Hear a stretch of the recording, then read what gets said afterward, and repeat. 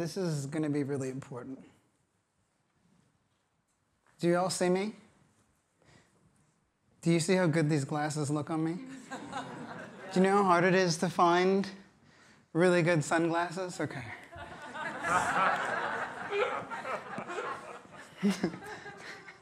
For the condensed awesome types. So, I'm going to tell you a story, and I'm actually going to tell you a couple of them. And then we're going to bring them all together. Cool? So, I'm on a flight. I'm late, and I'm very territorial about carry-on space. And when you're late, you know, it's a gamble. So I get there, and I'm getting really spoiled.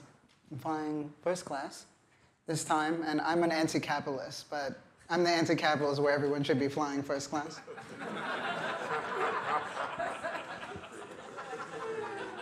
That's how they get you. You switch up real fast. So, the space in the overhead is full. I look over across from me. It's empty. The guy who's sitting there, he's got no baggage on his lap or something like that. So I take my luggage, my carry-on, European size, really neat. I go to swing it up there. And in a way that absolutely belied his age, he stood up, this man, and he put his hand in front of my face. And he said, "Do you belong here?" Yes, he was. Yes, he was. Now, my first thought was, I can take this guy. He's a little small.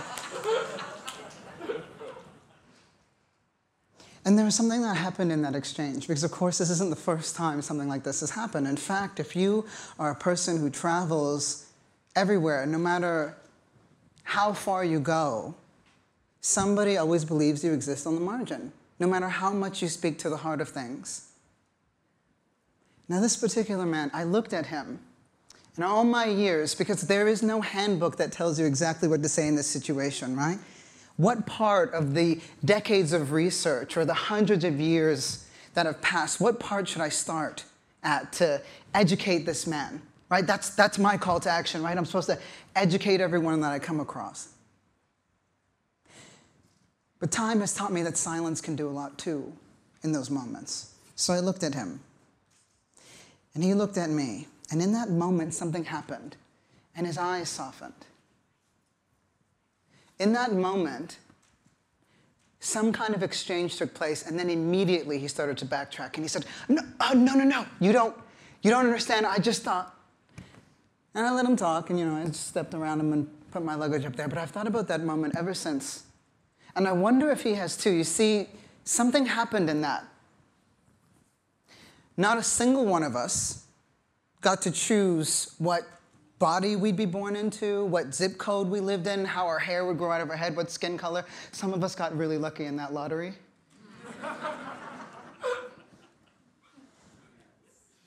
Some of us are too cute for two genders. But not a single one of us got to choose that. We're born into a script. Now, everyone is very protective of their story. And everyone has a story, and that's the reason why people lose it when you talk about privilege, because they think that you're attacking their story. And we cling to that, don't we? So we hear privilege, we think, oh, that's my story of self. And anyone would get offended with that. But here's the thing, privilege isn't about what you've gone through, it's about what you haven't had to go through. And so we're not talking about stories, and we're talking about scripts. And every single person in this room and everyone out there, we were born into a script. And some of those scripts have contradictions. We have solid nuclear families, but maybe it wasn't such a great upbringing, despite what was in bank accounts. Or maybe you transitioned and you lost that. We're all born into a script. Some of us defy that. And that's precisely why so many black people and trans people and marginalized folks, Muslims, everybody, why we're so attacked. Because if we were to accept the script that we were born to, especially in this country, it would be to accept our own destruction. But you all know about defiance. That's what this industry is all about, right? rewriting things, changing things. So let's talk about that script for a second. This man, if I had asked him why he stood up, why he felt compelled in that moment to stop me, I doubt he'd be able to answer it. It was so built in that his understanding of belonging wasn't based on who he was, but who he was not. And I've thought about that because, you see, if we're talking about what the work of activism really is, it's about seeing the world as it is, not as we were told. I'll get back into that in a moment. See, in that moment, what he didn't understand was he had forfeited a part of who he was. And that's what happens when we completely embody the script. We forfeit a part of who we are to fit into an entity and a system not a single one of us had a hand in creating. But it's funny how quickly those conditions become our own when we get comfortable. And I'm here to remind you that complacency is the death of the soul. You see, in that moment, he was so wedded to this idea of me and forfeiting a part of his agency that he became a defender. He became a guard, guarding this idea of me while I live my life. He's not growing as a person.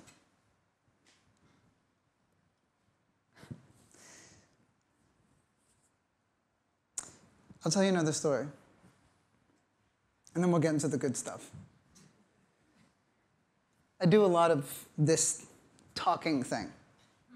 Yes, I'm very good at it. But I'm not always welcomed where I go. And I remember this one gig. I get up there, and on my way, there's lynch ropes hanging on trees. I was talking at Duke University. And the threats were considered so real that I needed security, but it was going to be awkward if it was off-duty cops. For them. I'm very friendly.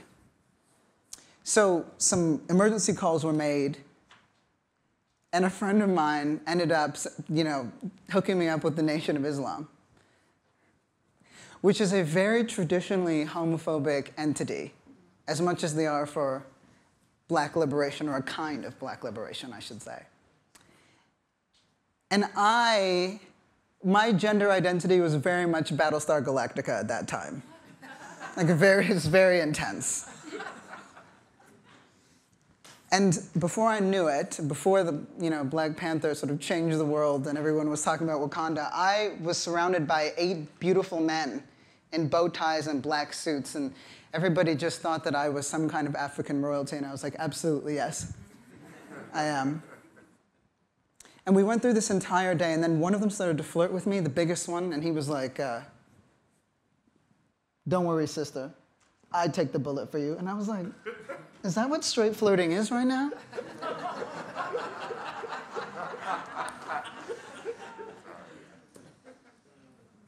And then, he never left my side, and he came out with a rose, and I thought, are they teaching magicians in the nation? But at the end of that, we had an exchange. You see, they didn't know what my pronoun was, or they didn't understand what my gender identity was. And they really only knew how to interact with me in a particular way. But we got through that night because we had an agreement, a 25% agreement. They believed that my life was worth protecting, and I believed that their life was worth protecting. And for that night, that was enough. I think we've got to stop getting this idea in our head that we have to trust each other 100%. So what is the work of activism? Activism is, at the heart of it, being for someone else who you needed most in your most vulnerable moments. And here's the thing about activism. It doesn't build character, it reveals character. And isn't it about time you figured out exactly who you were? Isn't that why we're here? Isn't that why trans people are so threatening? So we have the audacity to be clear about what it is that we are, despite being born into a rigid, dated, and boring script. No one's ever offended by pronouns. They're offended by the implications, the audacity.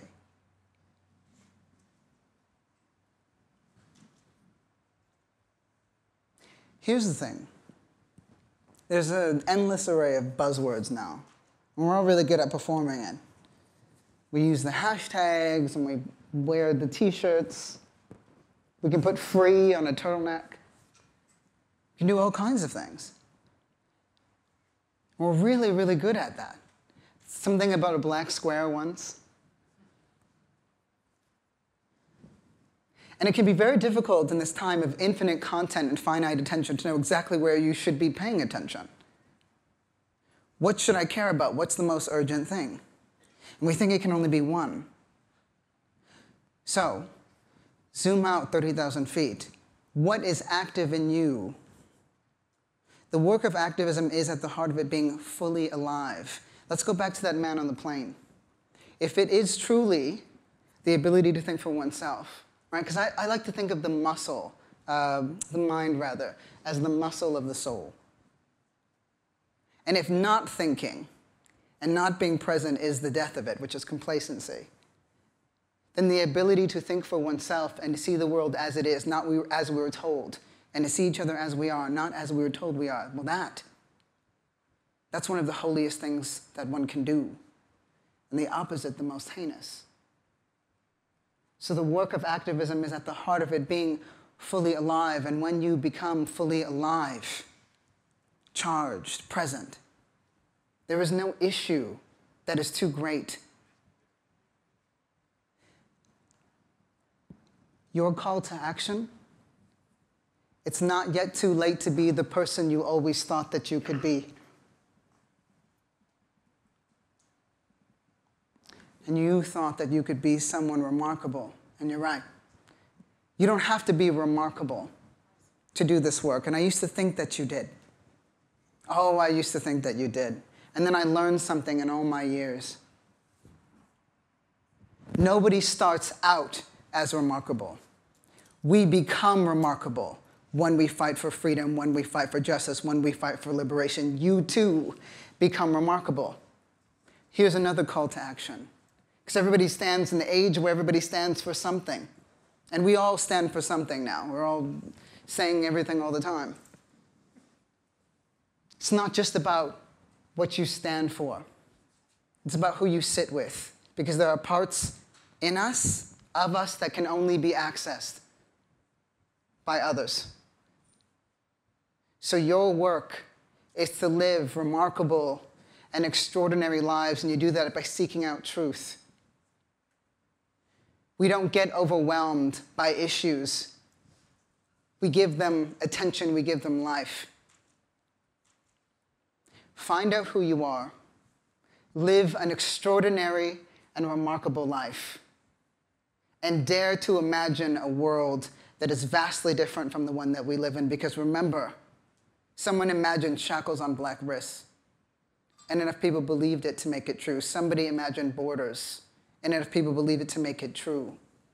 Our job is to be the disruptors, the diviners of change. Our job is to imagine differently and make it true. Thank you.